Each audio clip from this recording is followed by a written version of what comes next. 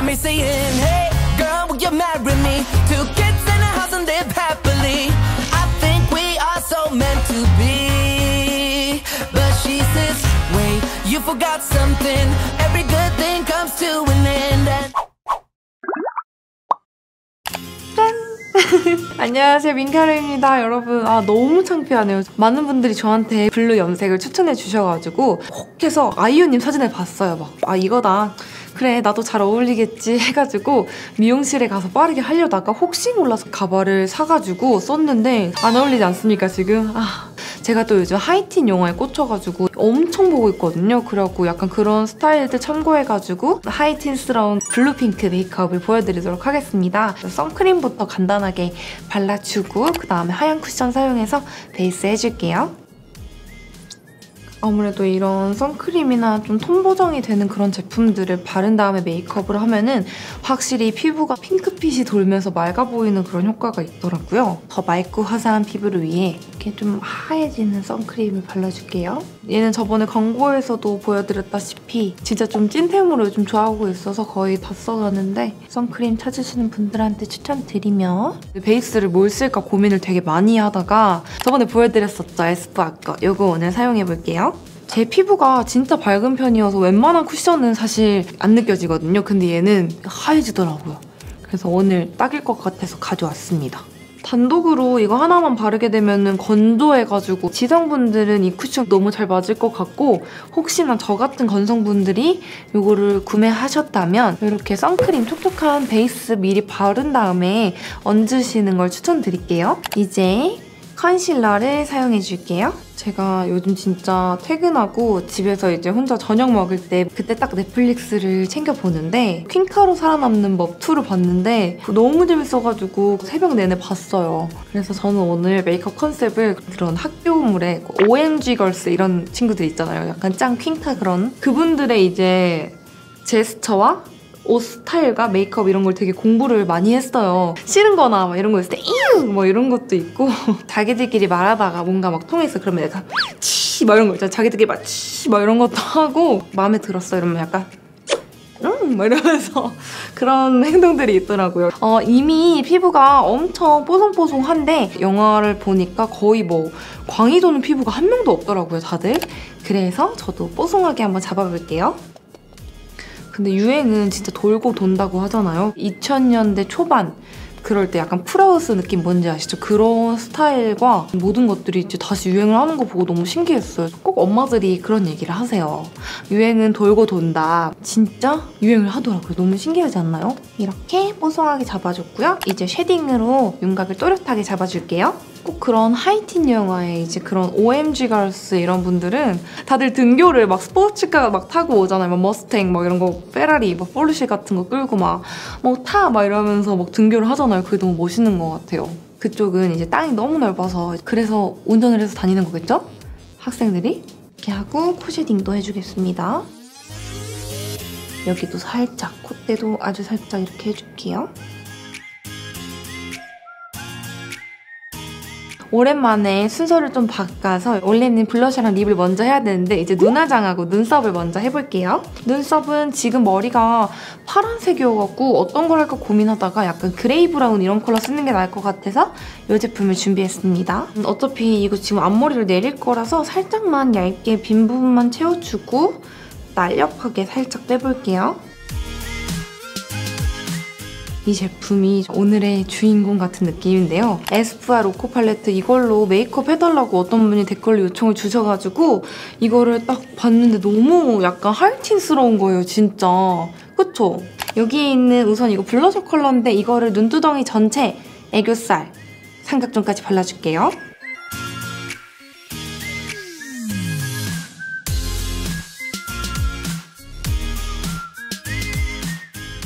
여러분 하이틴 그런 영화 재밌는 거 있으면 좀 추천해주세요.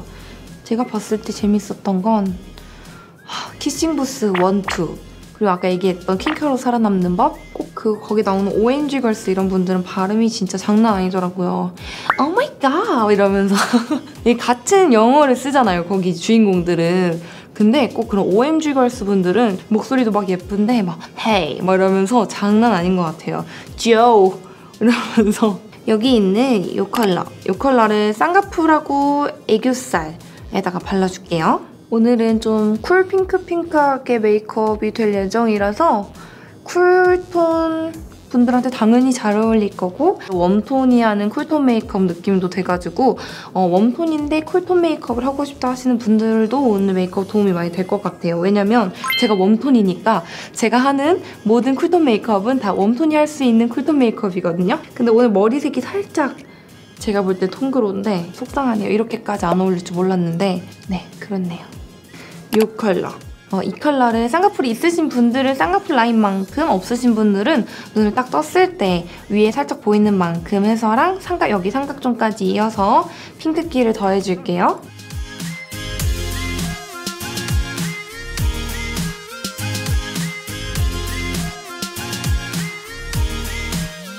이거 내일도 급하게 발랐는데 얘는 이 제품이에요. 3C 제품. 너무 예뻐서 갑자기 추천드려요. 여기에 있는 이 컬러. 이 컬러를 눈 뒷부분에 묻혀가지고 뒷음영을 줄게요. 뒷트임을 해준다는 느낌으로. 그리고 앞부분에도 살짝 터치해가지고 앞트임 효과까지 줘볼게요. 그렇게 티가 나지는 않는데 그래도 은은하게 음영의 가이드를 잡는다는 느낌으로 해주시면 될 것 같습니다. 연보라 펄이 섞여있는 음영 컬러가 있거든요. 이 컬러로 눈꼬리 부분에 살짝 이렇게 그윽하게 해주고요. 삼각존도 같이 채워줄게요. 그리고 여기 언더 속눈썹에도 들어가가지고 눈 밑에도 음영을 좀 주겠습니다. 보니까 약간 이런 식으로 음영을 잡더라고요. 근데 막 눈꼬리를 엄청 길게 뺀다든지 이런 거는 안 하시더라고요. 아무래도 그 역할이 다 학생이다 보니까 뭔가 가로로 음영을 막 그렇게 주진 않고 세로로 그렇게 많이 주시는 것 같아서 저도 그 느낌을 좀 참고해서 해보려고 하고 있습니다. 또 여기 안에 있는 핑크 이 펄을 사용해가지고 여기 눈두덩이 가운데랑 여기 애교살 부분에 톡톡톡 발라줄게요. 네 번째 손가락을 사용해서 톡톡톡 해주겠습니다. 내가 하이틴이다 이런 느낌으로 반짝여가지고 이거는 여쿨분들이 진짜 잘 맞을 만한 컬러인 것 같아요. 눈 밑에는 작은 브러쉬를 사용해가지고 톡톡톡 발라줄게요. 뷰러로 위아래 속눈썹을 바짝 찝어서 정말 인형처럼 올리겠습니다. 엄청 바짝 찝어줄게요.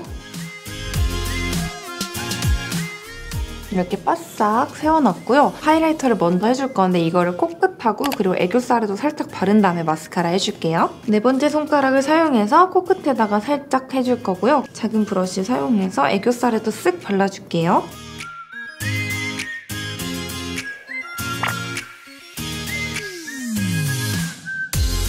이렇게 해주고 마스카라는 아주 바짝 올라가는 이 제품을 사용해주겠습니다. 꼼꼼하면서 살짝 과한 느낌이 있어야 됩니다.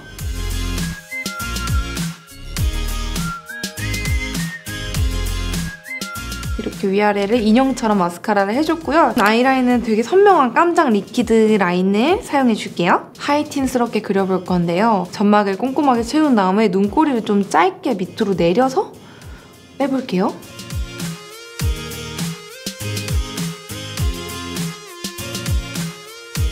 약간 요 정도만? 별로 티도 안 나지만 이 정도만 해서 반대도 맞춰볼게요. 이런 느낌으로 아이라인을 그려본 거는 처음인 것 같아요. 근데 이런 무드로 좀 독특하게 해봤고 그 다음에 좀 붉은 빛의 펜슬 라이너를 사용해서 이 삼각존 부분을 조금 진해 보이게 이 라인으로 살살 그려가면서 언더까지 살짝 이어줄게요.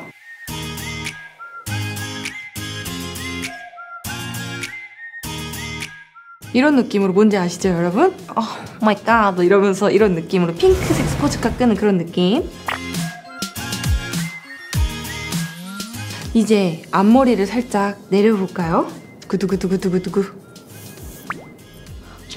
헤이! 오 마이 갓! 약간 뭐 대충 해석을 하자면 이번 홈커밍 퀸은 나다 약간 이런 느낌이어가지고 이렇게 해줬고요. 사실 지금 이 머리띠랑 가발을 다 하니까 여기 너무 쫄려가지고 지금 약간 두피에 피가 안 통하는 것 같은 느낌이라서 좀 어지러운데요. 살짝 사이보그 같기도 하고. 뭔지 아시죠? 제가 립을 고르느라 정말 너무 힘들었어요. 진짜 이 색깔을 찾느라 진짜 너무 힘들었어요.